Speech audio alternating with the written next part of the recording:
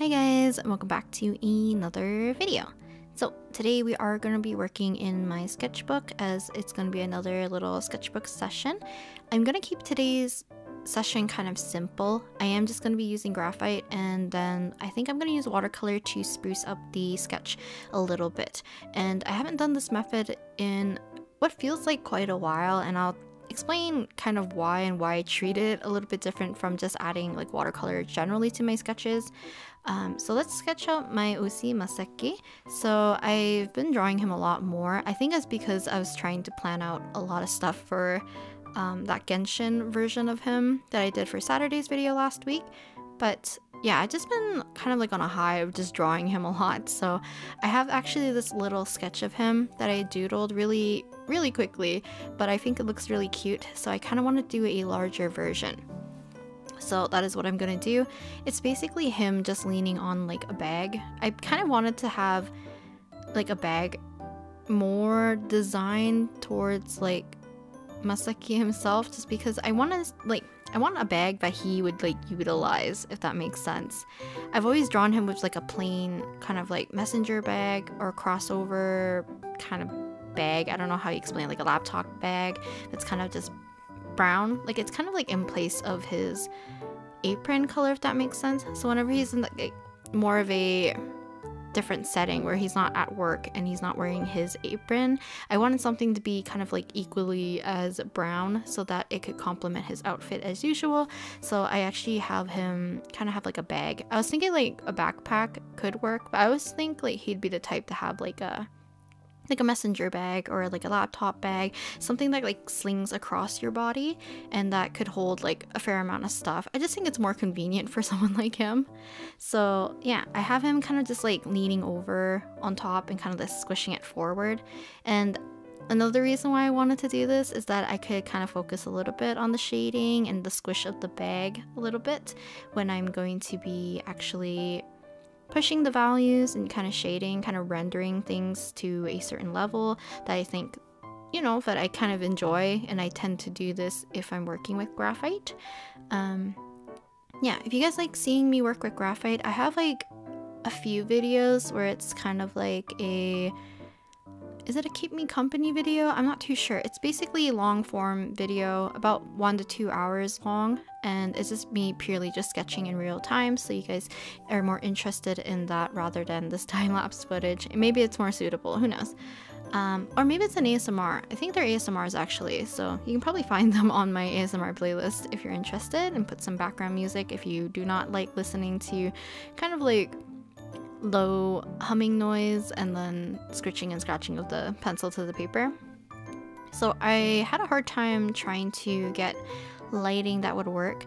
So lighting that worked good on the paper created an immense amount of glare for me, so I couldn't see what I was doing or how dark I was making things, or I could have the paper really poorly lit and then I would be able to see. So it's like kind of a juggle between the two.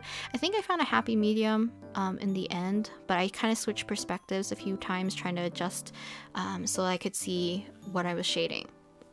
So generally when I'm working with like pencil or graphite, or more or less like any dry medium, so like this could be pencil, it could be charcoal, it could be Conte, it could be pencil crayons, like anything of that sort.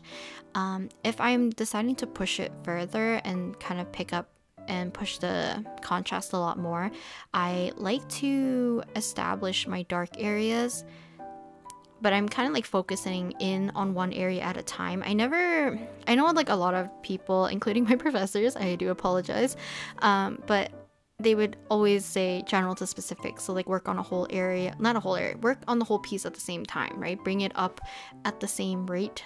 So you make sure that things look even, or, you know, nothing stands out too much compared to another thing because you spent too much time on one object kind of thing. I think I did an okay job usually of making sure there's not that weird unbalanced feeling for any of the values and stuff. And I think it's also because like for me, I love establishing the darkest areas first so that I can have the full range, especially like working on white paper. The white of the paper will always be the brightest portion if I'm working in this way. Like I know some people can use like tonal paper and stuff, so like gray or brown paper, and then you have a mid-tone and you can add highlights after. But because I'm working on a white page and all I can do really is to add value, it's easier for me to understand that if I press really hard with my pencil, that's basically the darkest value that I'm gonna get, and then everything else in between is kind of like my mid-tones and gray areas. So it just helps me establish a range. So you can see while I'm working, so sometimes I'm pushing like little corners of the sleeve and making that super dark and then shading it after so that I can tell, you know, things that might need to be pushed further, or I know have to go light and kind of slowly build up value so I don't reach the point of making it super dark. So when I'm doing the belts, you can see it really obviously too. I kind of make the edges like on the right side really dark, or some corners I do that and then gradually fade out because it's easier for me to go and like just figure out my values this way. I don't know if this is just too much value talk, but yeah, I love working with graphite. I don't know if you guys can tell. I think that's why I enjoy doing like the ASMR videos where I'm just focused on drawing figures and drawing characters that I like, and then just kind of pushing values and cleaning and sprucing it up. So, but another thing is like sometimes I press too hard too quickly. So you can see that I did like the outline of the flap of the bag fairly dark, and I forgot that I needed to have the belt, the right one, kind of pass through it. So I kind of made an oopsie, I guess, but I was able to kind of salvage it by kind of putting it very close to the flap itself, and then while I'm shading it I was able to kind of make it look like it's blending in. But you can see how I'm kind of working is very much like section by section. So I do his face, kind of his hair, I did the one hand, and then I moved on quickly to I think the sleeve and the arm, and then I moved to the left belt, then the right belt, and then the little center metal part, and then now I'm working on solely kind of like the upper portion of the bag so that I could, I don't know, I just like separating it like this, even though sometimes, yeah, like I said, you could get into an area where you might make the piece look unbalanced because you focus too much on one area rather than the rest. I think that's about it. So, to be honest, I think at this point, I already really liked the drawing, so I just wanted to push the values to make it like look a little bit more finished of a sketch. And then later on, I was still debating whether or not I wanted to add color, because I think I have like a Kazuha piece and a different Masaki piece that I've done in the past where I've added watercolor washes on top of like an already somewhat rendered and somewhat shaded pencil sketch, and I do like the look.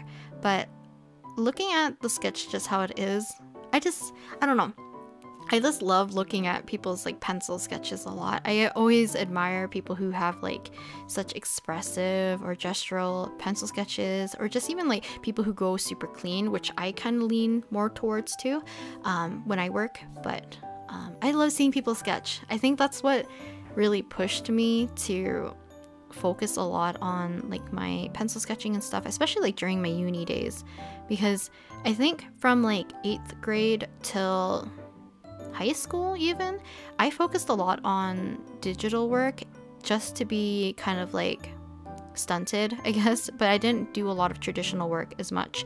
But the thing I love the most about traditional work is actually working with pencil. I just love adding value and being able to, I don't know, you can kind of work in a cartoony way, or you can work in a very like rough way, but if you take your time you can get things to look really smooth and really realistic. I don't know, there's like a versatility that I do like about pencil, and I know a lot of people kind of don't like pencil because they think it's messy, or you know, the aftermath where it's good, like the pages smushed together will make it smudge, or you kind of have to protect your paper, any of that. I don't know, I like graphite, and I will protect it, I guess, in my sketchbook if I need to. But luckily, if you do a similar method and you use watercolor washes on top of your sketches, maybe keep it light if you want to kind of more retain the pencil sketchiness, it kind of seals your drawing. So water on the paper does a good job of sealing your lines into the paper. So for the most part, I probably won't have to keep a paper in between this one and the page over. And even if I do end up accidentally smudging a little bit, I don't really mind. The sketches on the left page isn't that like precious to me, so it's okay. And I know these ones, like this one in particular, will kind of keep intact, so it's not too much of an issue. But the water does help seal the graphite in, so not too big of a mess.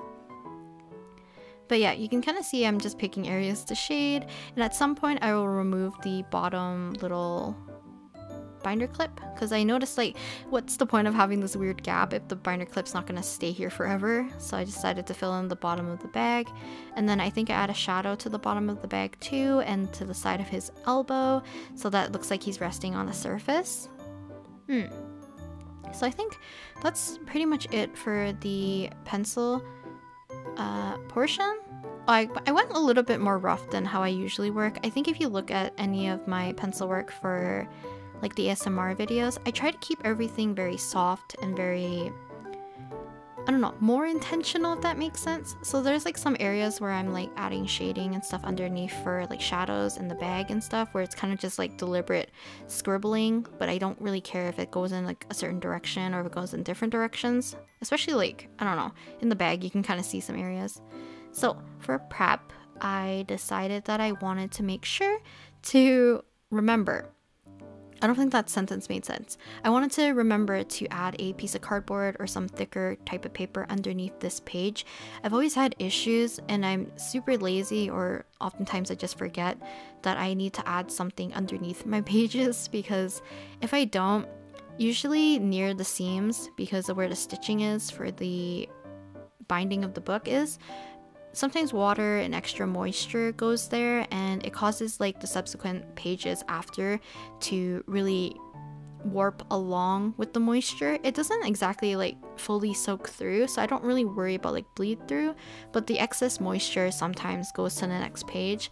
And usually after I do like painting or any wet medium in a sketchbook, and you don't see me do graphite on the page behind it, let's say, it's usually because like the paper starts to really warp and to bubble up, and it's hard for me to sketch. I love paper that's like completely flat, like absolutely flat, which is why like in the past sometimes I would wear like a drawing glove, or I'll have like a piece of cardboard or a piece of paper under my hand, or even like my sweater sleeve over my hand, because like I don't know if it was like when I was younger. I actually had this conversation with my brother too, because like my brother growing up, he like sweats really easily. Like we would walk in like I think Hong Kong, and like his entire back would be soaked in sweat, even though like it was like what, 29 degrees Celsius or 30 degrees Celsius, 32 or something like that, but his back was like completely soaked. So he's like really prone to sweating.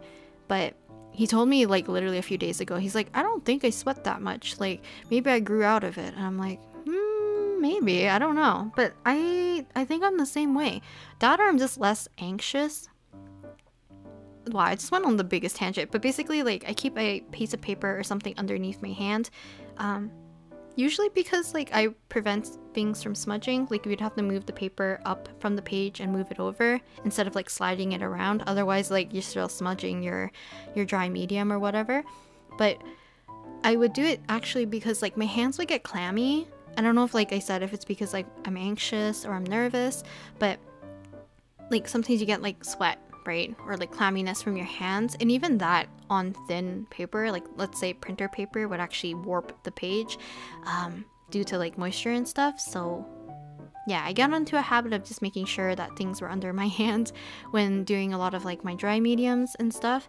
But recently, or at least like the last few years, I don't think I really had to worry about that. Like I mostly placed like papers or anything like, let's say wax paper, tracing paper, cardboard, anything like that, a drawing glove, only because like I wanted to prevent my hand from smudging the drawing underneath. I know the glove seems like it wouldn't really work, but I think me having the glove just indicates for me like, hey, remember to move your hand.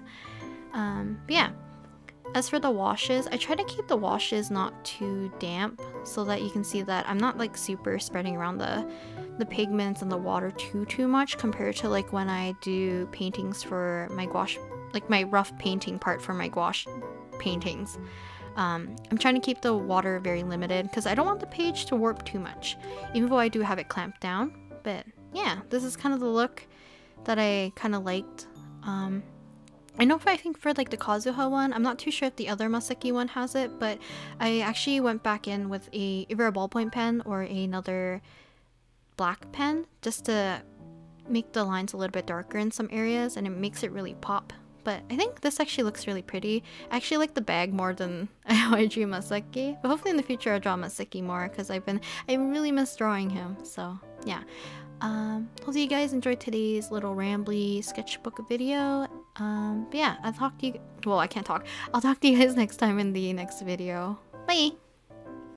It needed more contrast, so I added ballpoint pen. Okay, now bye.